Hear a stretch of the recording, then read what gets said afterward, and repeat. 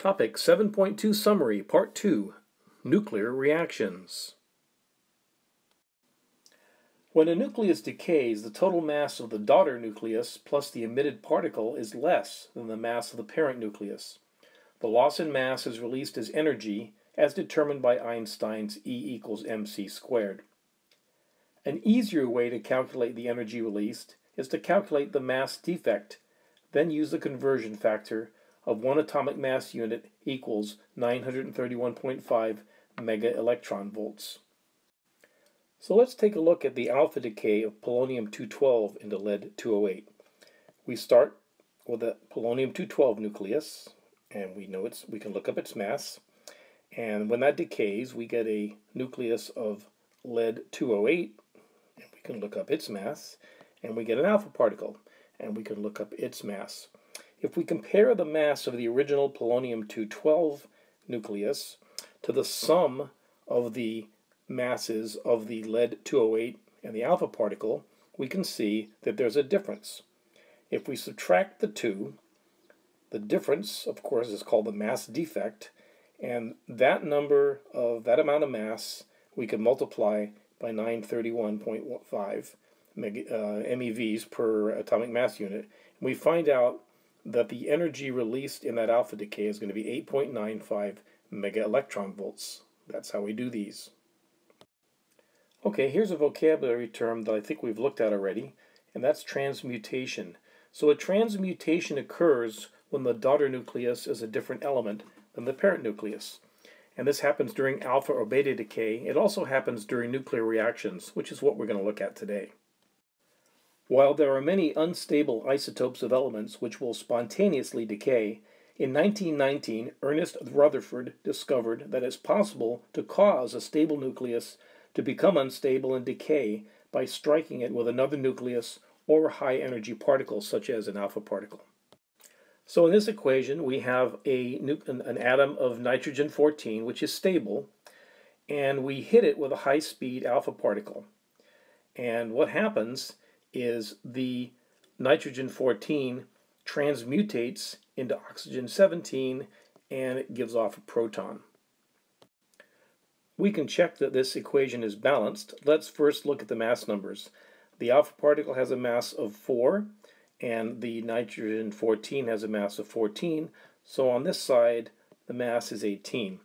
On the right hand side we end up with oxygen-17 and a proton which has a mass of 1, so of course you can see that the mass on the right side is also 18. Now let's take a look at the charge numbers. The alpha particle has a charge of +2, and meaning it has 2 protons, and the nitrogen-14, nitrogen always has 7 protons. So on this side we have a charge of +9 or 9 protons. On the right hand side of the equation, oxygen has 8 protons, and a proton of course has 1 proton, and so we have 9 on that side also.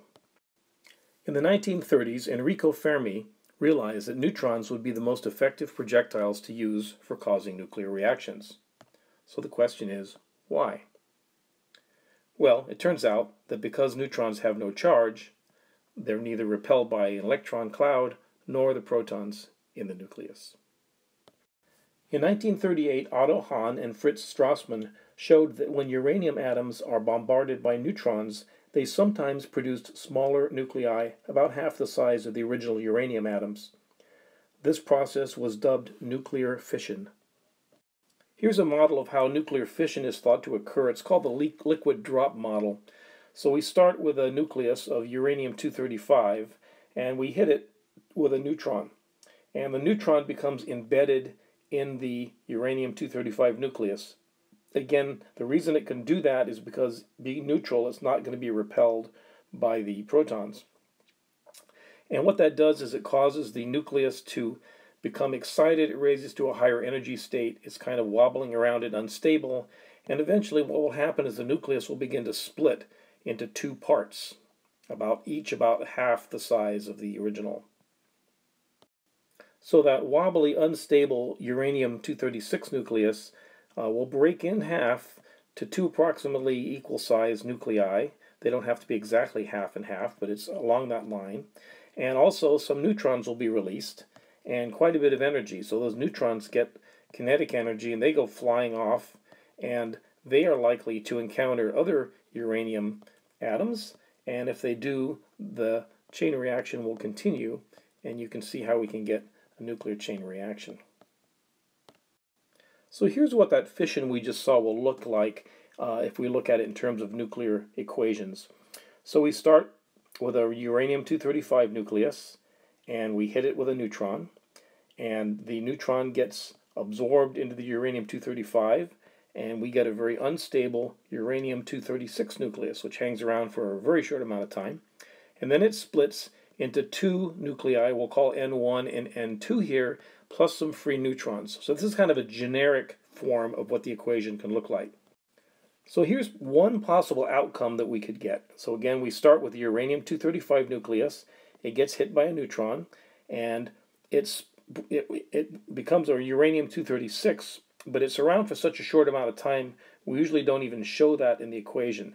The uranium-236 then could split into, say, a barium-140 and a krypton-93 and 3 neutrons. And I'll let you do the math, but if you look at the mass numbers on the left and right side of the equation, they will add up to be equal. And if you look at the proton numbers on the left and right side of the equations, they also will add up to be equal. At the bottom of the slide, we have another possible outcome. Okay, this is the same thing that could happen, but you could get a different outcome. Uranium-235, we hit it with a neutron.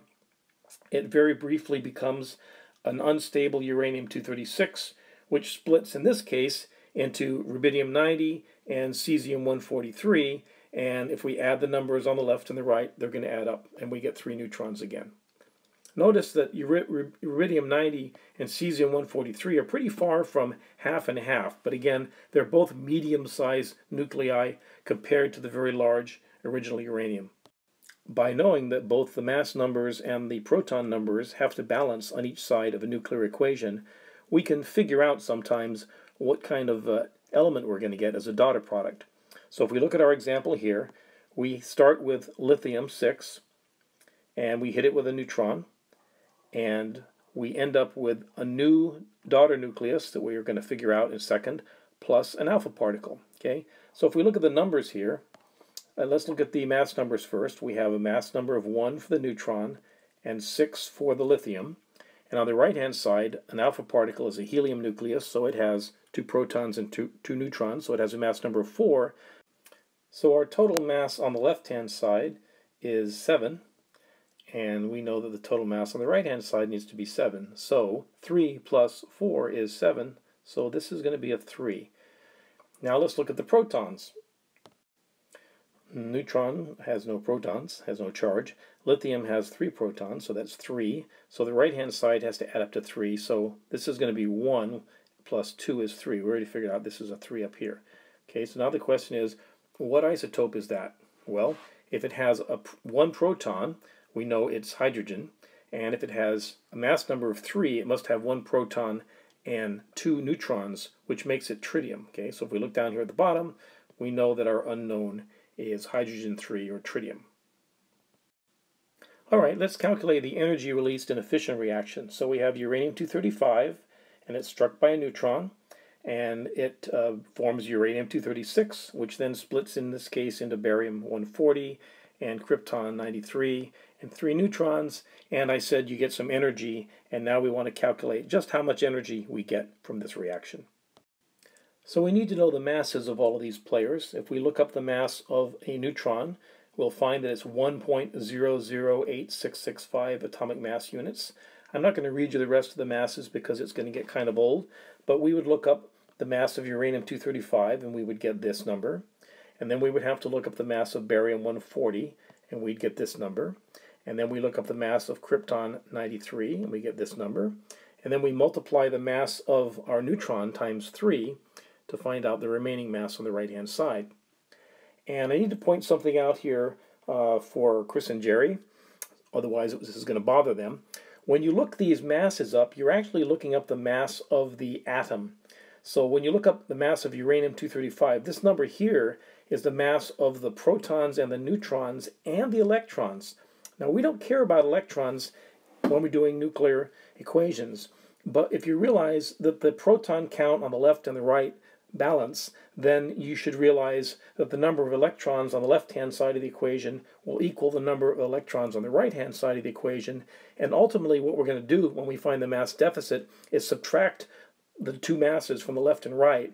And so the fact that there's electrons in there on both sides, it's just a constant that's the same on both sides, so the difference won't be any different. If it really bothers you, you can subtract out the mass of the electrons, but you're going to get exactly the same answer and you've worked harder.